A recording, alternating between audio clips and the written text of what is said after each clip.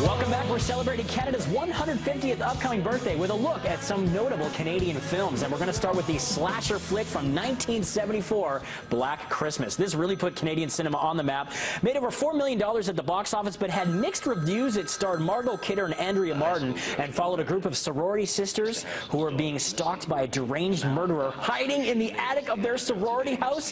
Highly influential film, went on to inspire movies like Halloween, and was credited for originating the unsolved ambiguous identity of the killer. Okay, another horror one for you, a psychological twister starring George C. Scott, The Changeling. I love this film. It was mainly shot in Vancouver, and its screenplay was based upon real events that happened in Denver, Colorado, about an unexplained phenomena inside a very creepy house. The movie is set in Seattle, but was mainly shot, as I say, in Vancouver and Victoria, and features a stunning performance from George C. Scott, and really plays up the psychological terror effectively. If you haven't checked this one out, I urge you to try and find it. Okay, the 1981 Canadian science fiction horror classic is next on our list, Scanners, written and directed by David Cronenberg. This is a crazy story about people with unusual telepathic and telekinetic powers. Cronenberg was dealing with a script that was unfinished, so he wrote it between 4 and 7 a.m. each day before going through the shooting process. There was no time to build sets, so the production team had a real nightmare of a shoot on their hands, but widely regarded as a Canadian cult classic, 1981's Scanners. Gotta love it. All right, family drama front and center for our next one, The Sweet Hereafter. And it wouldn't be Canadian cinema without acclaimed director Adam Egoyan. This stars Ian Holmes, Sarah Polley, Bruce Greenwood, and many others, based on the novel of the same name. Tells the story of a bus accident in a small town that results in the deaths of numerous children and a class action lawsuit.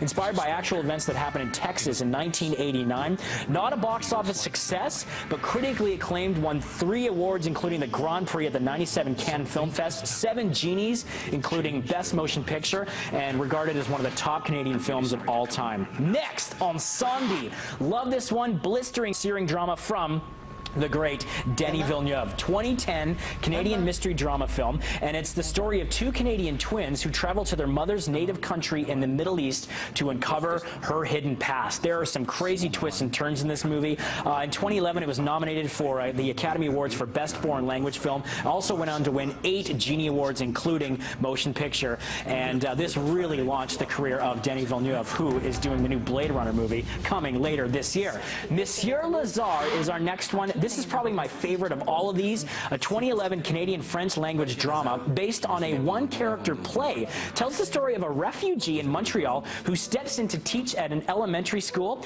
and they basically cast an Algerian comedian by the name of Falag, who did the title role here, and he does a great job with the heart and the drama, kind of mixing the interplay between those two. The film was nominated for Best Foreign Language Film at the Academy Awards as well, won 6 Genie Awards, including Best Motion Picture, and young Sophie Nellis was 11 years old. She tied for youngest Genie winner in the history of the awards ceremony that year. Love this movie. Can't say enough about it. All right, we're switching to comedy now. Fubar 2. Yes, you're wondering why I picked the sequel? Well, I think 2010's Fubar 2 is superior to the first one. Basically, it picks up with Tron, Diener, Terry, and they go to the West Edmonton Mall. They get jobs at Fort McMurray and really kind of just try to relive their glory days. There is some real dark humor in this one that I love. There's snappy writing, great performances, and it's really Canadian comedy at its finest as the hijinks ensue. All right, it wouldn't be Canadian comedy as well without Strange Brew. The 1983 Canadian comedy cult classic. Bob and Doug McKenzie, the characters made famous on SCTV, of course, portrayed by Dave Thomas and Rick Moranis. The movie also starred Max von Sydow. And in Wikipedia, it says loosely based on the elements of Shakespeare's Hamlet.